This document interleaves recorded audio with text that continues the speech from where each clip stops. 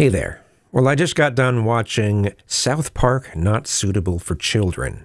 It is absolutely filled with plays on words, especially where sometimes what the character is saying is supposed to be taken the right way in the scenario they're in, and then sometimes it's supposed to be taken the wrong way. And they switch it around all over the place, and it's quite humorous. It heavily focuses on some of the problems with being a social media influencer of some sort. OnlyFans and such, right?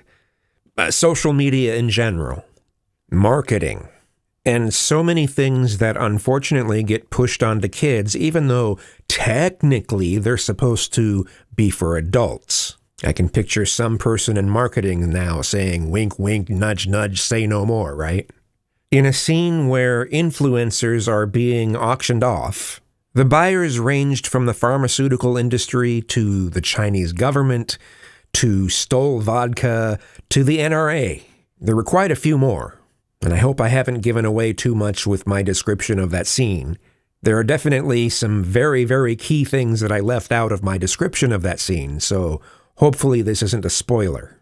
The thing that I just simply did not expect visually was the nudity, especially the focus on dicks.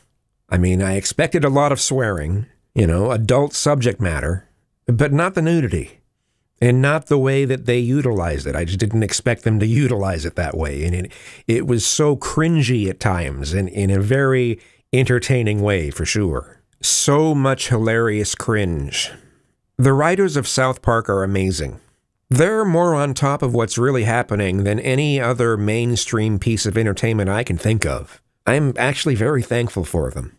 So I laughed, I cringed, I sometimes turned away out of a reflex. There's so much going on. It's quite provocative in ways that only South Park could really pull off at this time. I had a great time. As long as you're an adult, I highly recommend it. I'd give this a 9 out of 10.